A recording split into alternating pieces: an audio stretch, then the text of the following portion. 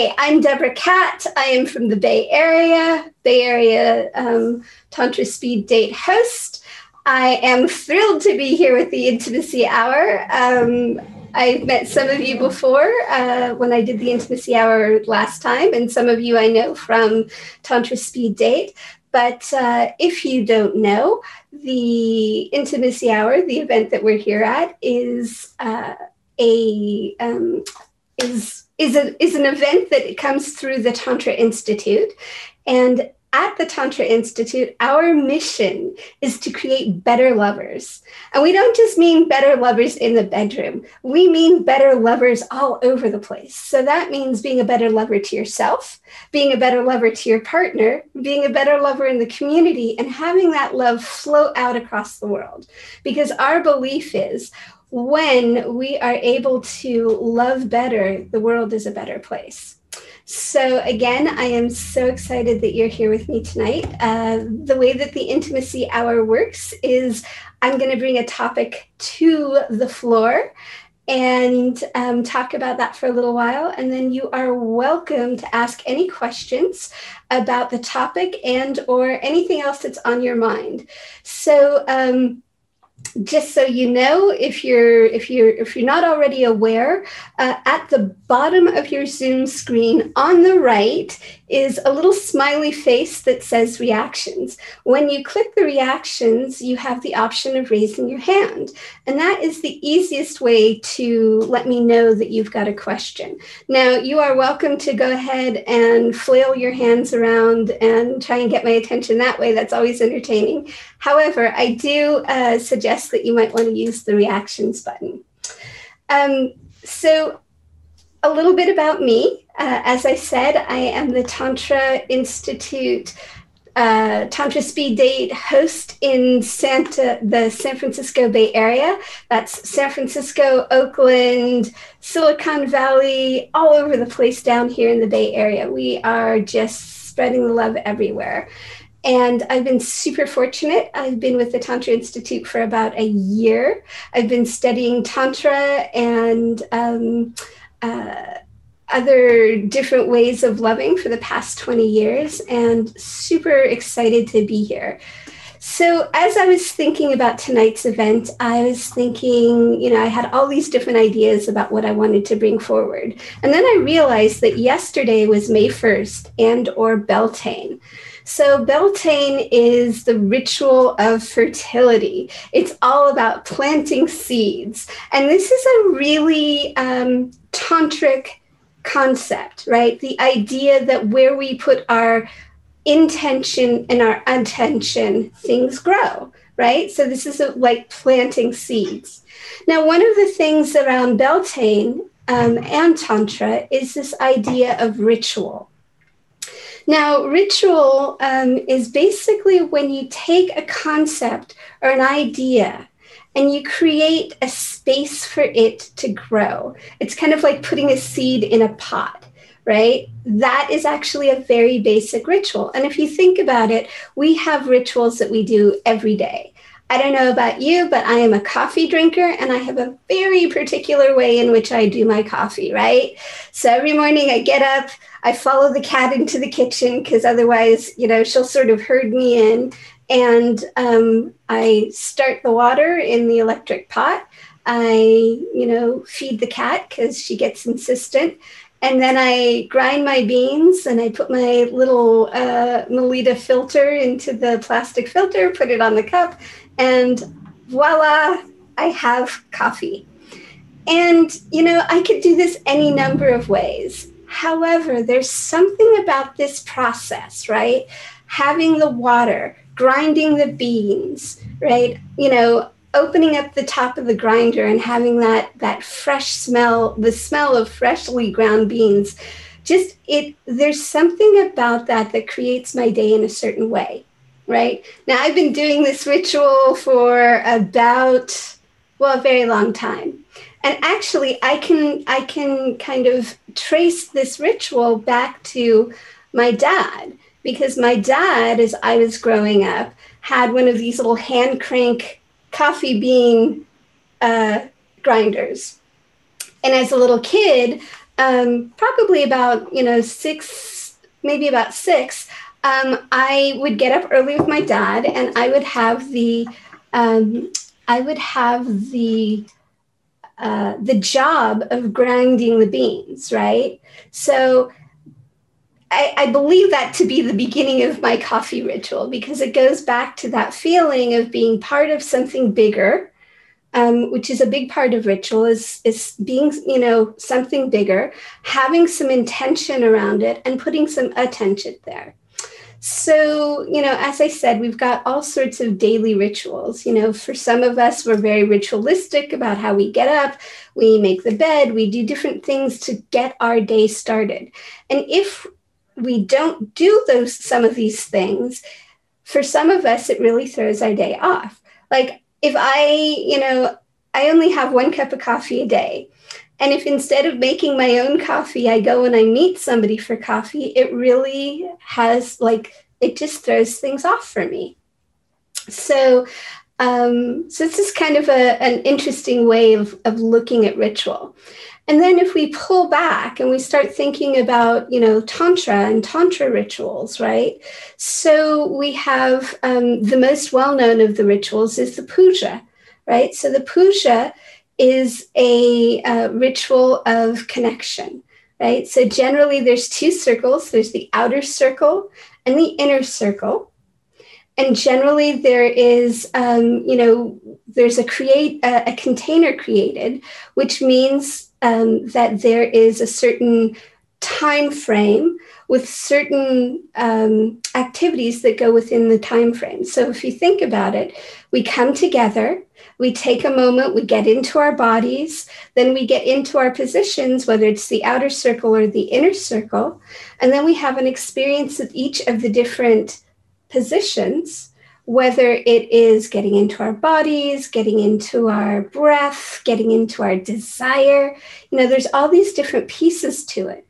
And generally speaking, at some point in the evening, there is an intention set to have an experience, right? So we have these different pieces of the ritual. We have the container setting, we have the intention setting, and then we have the actual steps that we take. And then generally there's a closing or a completion and a letting go, right? Does that make sense? Do I get a thumbs up? Yay. So now just bringing it into sort of, more just into the idea of Beltane and into the spring and into the idea of planting seeds, right? So with seeds, the idea is that we've got this kernel, this spark, we put it into a medium, which is the earth, and then we tend it, we put our attention, we use, with water or fertilizer or both. And then we continue to tend those seeds over an amount of time until we have a harvest. So sometimes tending the seeds and tending those plants can mean trimming them or pruning them, or as I said, adding fertilizer, or perhaps putting it out in the garden so that it can be pollinated by bees and by birds. And hopefully then it grows into a fruit or a vegetable that we can then harvest. So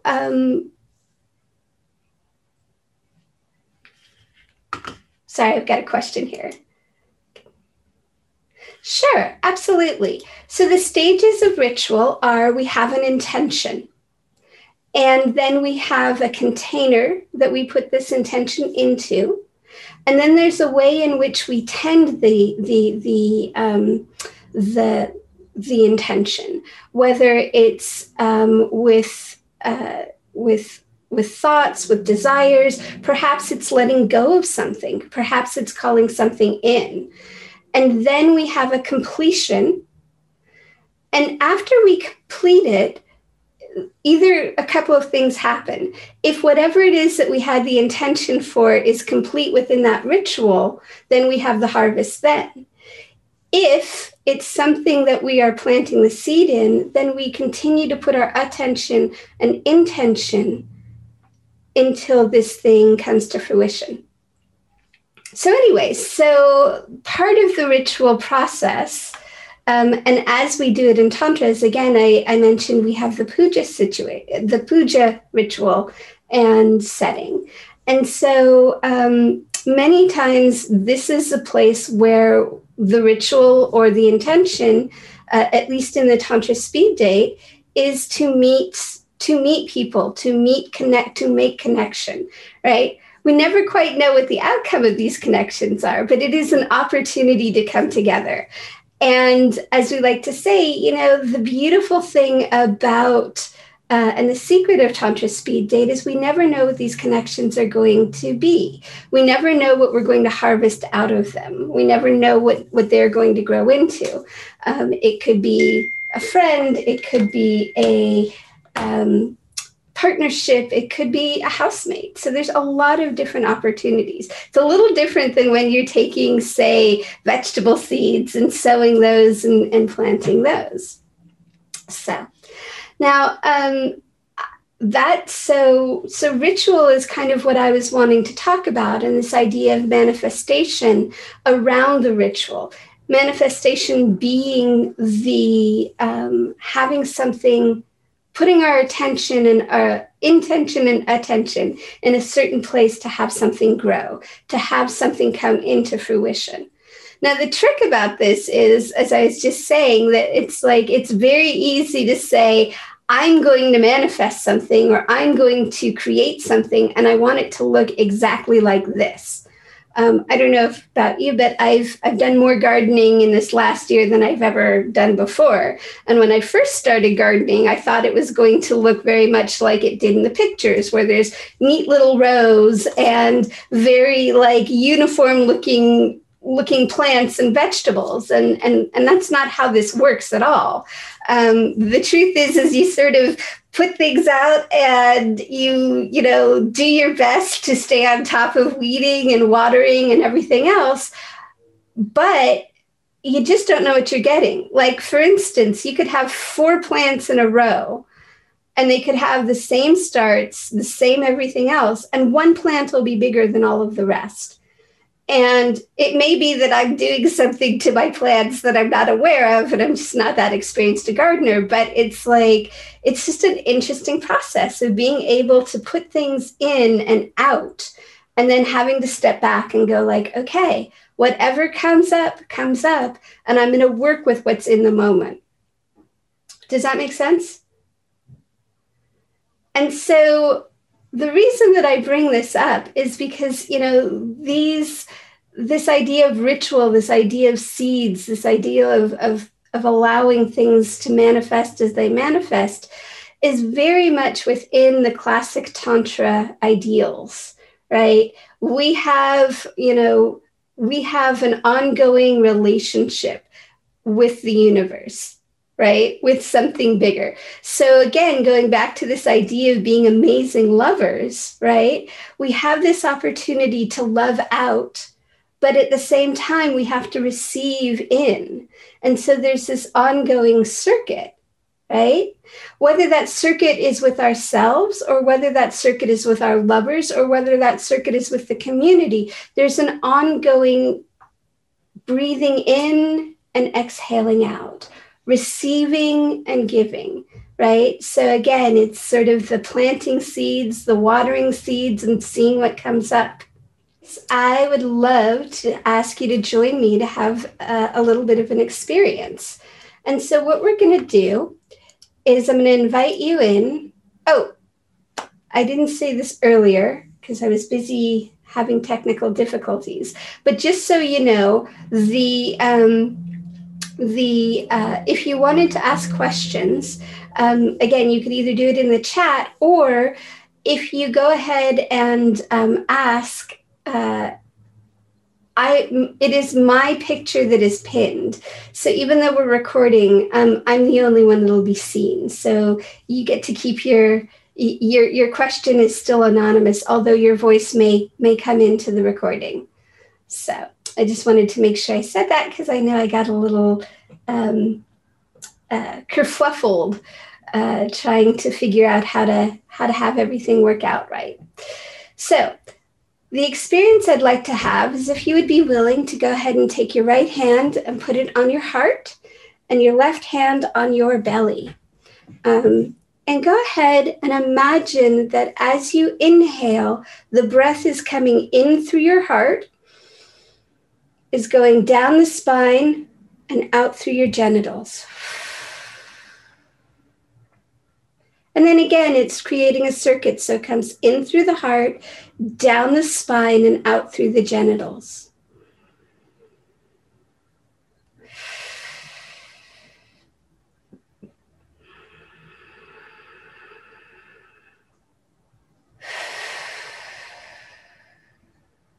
And one more time, in through the heart, down the spine, and out through the genitals. This is considered to be the masculine breath. The masculine breath comes in through the heart, goes down the spine, and out through the genitals. So now we're going to go ahead, we're going to go with the feminine breath. The feminine breath is the opposite direction. So that's going to come in through the genitals, up the spine, and out the heart. Okay? So go ahead and again, right hand on the heart, left hand on the belly and the genitals, and go ahead and inhale. Comes up the spine, exhales out. Again, inhale. Exhale.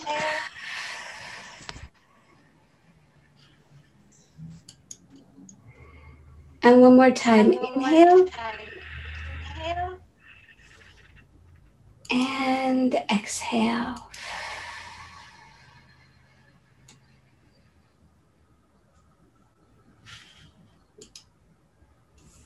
And then go ahead and just notice how your body feels. And I'm wondering if either of those, if there was one breath that felt easier or more familiar than the other.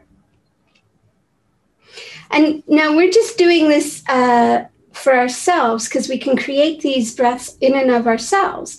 And the way that just to give them a little bit of form, and the way I like to use this breath is, so if let's say I'm getting ready to work on a project or work on something creative, I'm going to use the masculine breath. I'm going to bring all of that energy into my heart, and I'm going to send it down into my genitals. I'm going to send them down into my creative center, because that's, the genitals, the second chakra, that's the chakra of creativity. This is where all the spark of life happens. So if what I'm needing is to be focused and to be in that, doing mode, that's what I'll be able to do.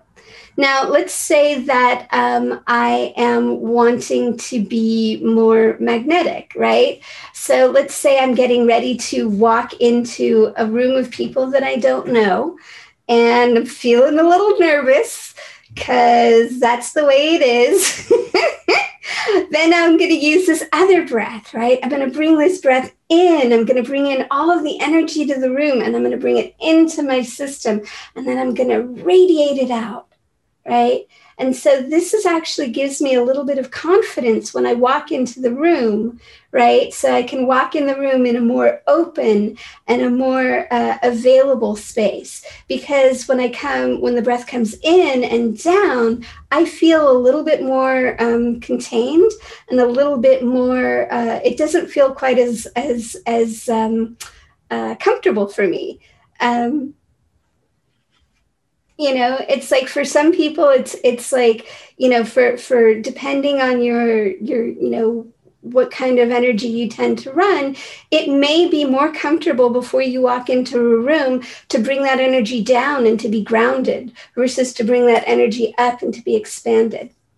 So yeah, I like to try and make things a little bit more practical, especially when we're talking about things that can be kind of ethereal and kind of non-tangible.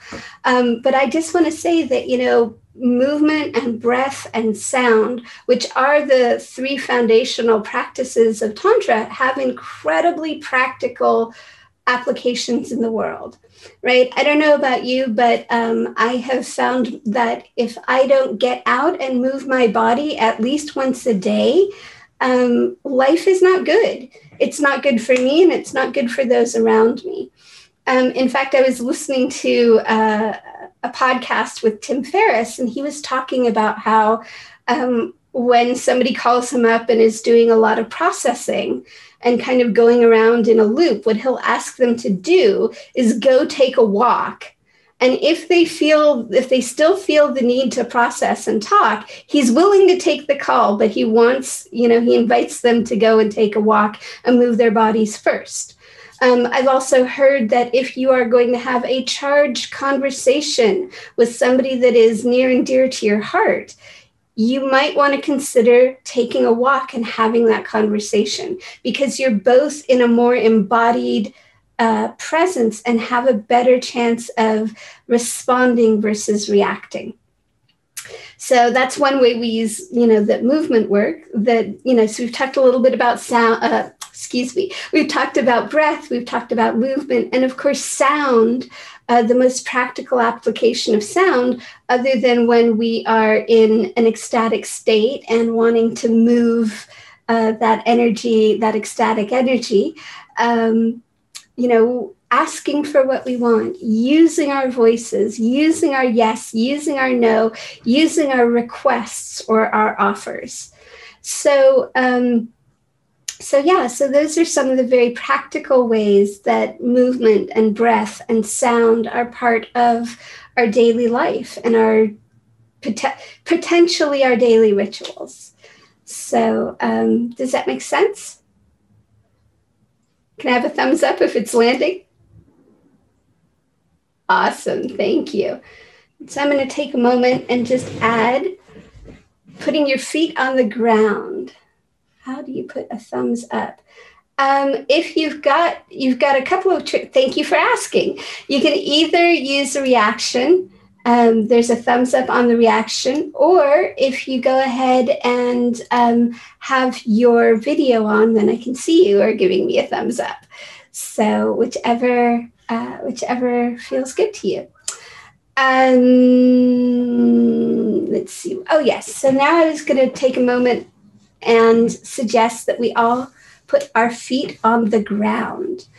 And so grounding is a very important process. And it is particularly important. So when we breathe that energy in, sometimes we can breathe it directly out to help create more of that flow, but we also want to save some of that energy and send it directly down to the earth, directly down to putting those roots into the earth. And the reason that we want that is so that we are grounded, so that we are in the present time. Because here's the thing, change happens in the present. It doesn't happen in the future. It doesn't happen in the past. To create change, or actually I should say to create ritual, we need to be in the present time, right? So the way that we stay present is that we stay in our bodies. Now, some of us are very body-oriented folks who are, and then some of us are more like connected and to the spirit world and to hopping out of our bodies. Now, I know that this idea of grounding is very universal, like all sorts of different traditions take it on. But let's go ahead and just take it for a moment and go ahead and close your eyes. Take a deep breath in. Allow that breath to go down your spine, through your pelvis, down your knees, down your calves, through your feet, and create these long, deep roots into the ground. And as you inhale, imagine that this earth energy is coming up and filling your whole body. And as you exhale, go ahead and let go of whatever it is that's not serving you in this time, in this place, allowing for you to be in this present time, in this present moment. So go ahead and inhale up, exhale down. Okay, so again, I guess I'm going with the gardening metaphor today, but as you know, as what I've noticed being out in the garden is the different shapes and textures of roots, and how, I don't know how much weeding you've ever done, but like there's some plants you pull them out and they have these long roots that are just like these long tap roots. And then there's other plants that you pull out and they've got all these fine little roots, and they're sort of, they're a lot closer to the surface. And what's interesting is, and I know that that Lauren talks about this idea of being able to be grounded, but yet still have movement in the body. And that's what we're looking for, because we're looking to be rooted in this present moment and available to respond, so that we're coming from a place of responsiveness versus reactivity.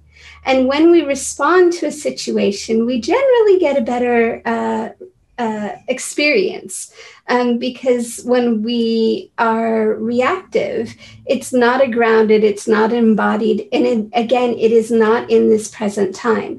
Generally, reactions, when we react without having time to really think about it, what we are reacting to is something we've experienced in the past, right? Something happens, our body's like, I know how to deal with this. I've had this experience in the past. And so we react out of our past experience. Now, the reaction is, again, coming from a past experience, which may or may not reflect what's happening in present time. So I'll give you an example. My partner and I have been together for an awfully long time. And over the years, we've been trying to do things differently because, we want to grow, we want to expand, we want to have different and more interesting fights than we have in the past. And so what'll happen is that we have this way that instead of reacting, we'll invite each other into the conversation. We'll actually invite each other into the hard conversation to see if we can't actually move a little bit further past the place where we were before, so that we're setting ourselves up to have a different experience. And part of this is allowing ourselves to get grounded, allowing there to be a different experience in present time. So does that make sense? I'm seeing kind of a shaking of heads. You need a little bit more clarification? Let's see. Let me try explaining this again. Perfect. So when we are coming from a more grounded place, right? So when I give my partner time to respond, then he gets to be in a place of responsiveness versus reactivity.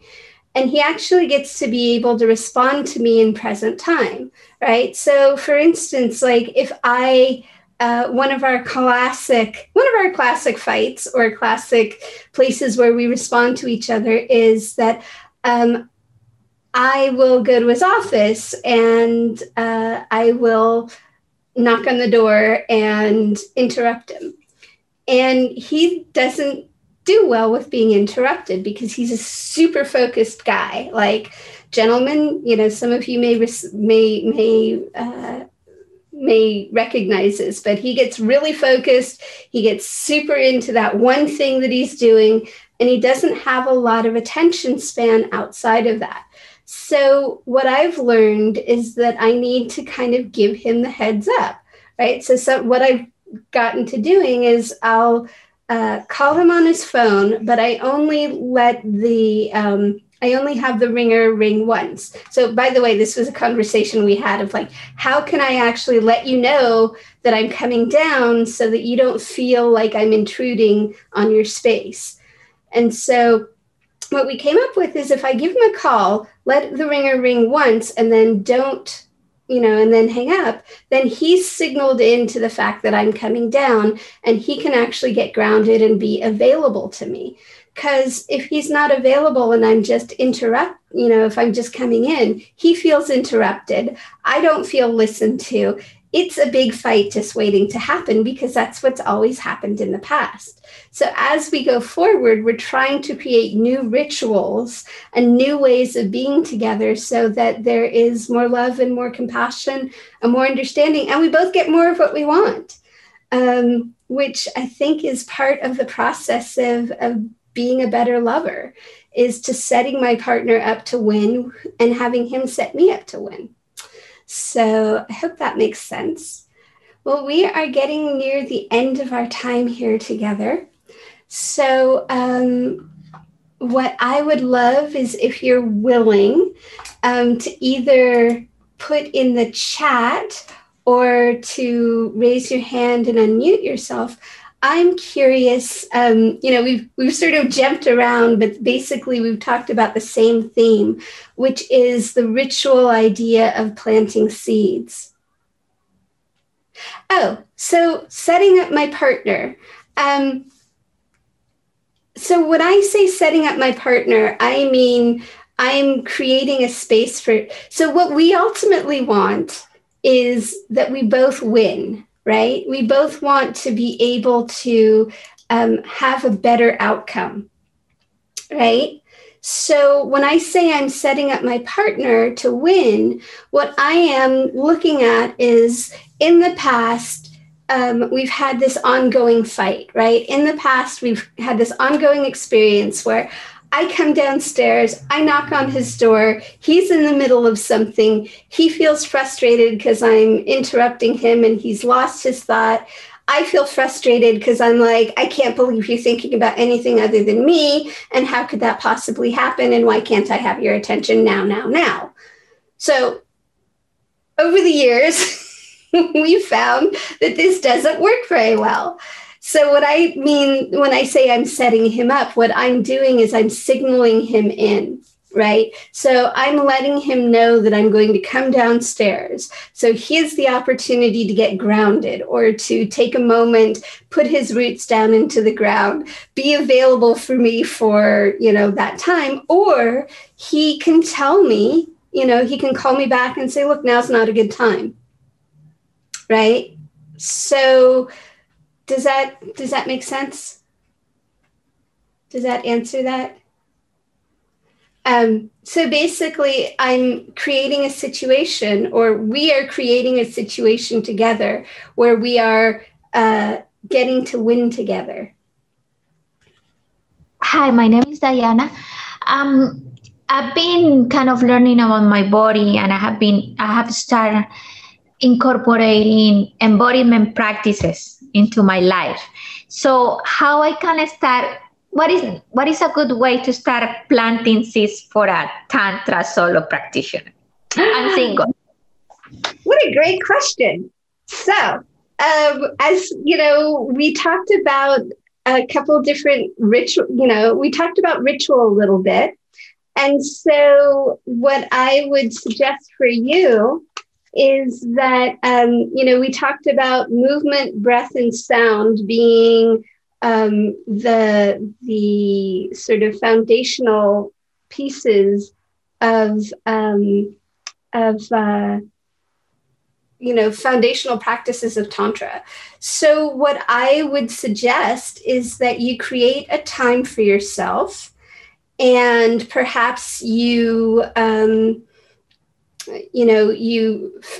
take some time and you create a space. And what I mean by that is it can actually be a physical space. And you might want to practice putting on some music to get some movement going. Maybe you are, and as you move, you might want to incorporate touching your hair, touching your face, touching your shoulders, touching your breath. And then, as we did the two different breaths, the internal breath with the hand on the heart and the hand on the belly, or the other way. The meaning that the breath comes in through the belly and out through the heart, and just play with that breath. And as you do this, you want to create, so the seed that I would be putting in there is a seed for either pleasure or partnership or whatever it is that you are wanting more of in your life. Excellent. Thank you. You are so very welcome. So just in the last few minutes, I'd love to invite, if anybody's got a seed that they want to plant, to go ahead and put it in the chat. Would you please explain a little bit about what puja is? Puja. Oh, absolutely. So a puja is a ritual, and it is it's a very classic Tantra ritual. And the idea is that it's basically a coming together of the masculine and the feminine energies. So the way that this is created is that there are generally two circles, an outer circle, which is usually the masculine, and the inner circle, which is generally the feminine.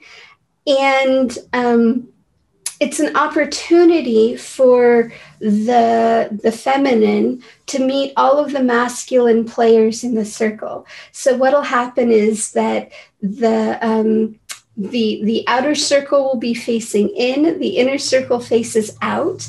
And so there will be a masculine and a feminine facing each other. And they'll have an experience together, and that could be sharing breath, that could be sharing movement, that could be a verbal sharing, it could be a physical sharing. This is, of course, an in-person experience. The ritual generally has generally speaking, we have the basic intention of connection. However, if the puja is for something or someone in particular, for instance, I had a friend who we had a puja. She was having some health issues, and so we had her in the middle of the circles. And as we went around, each of the stations was about love and healing. And so she got to be in the center of this energy that was being created. And so she got to have the experience of breathing this energy in and, breathing in this healing energy. So the ritual in this case, the planting of seeds was the seed of health. And the creation, each of the stations of the masculine and the feminine was creating healing energy. Does that make sense? Yes, thank you. Absolutely. Thank you for asking. I'm gonna go. Have a beautiful evening. Wonderful. So we are at the end of our time together.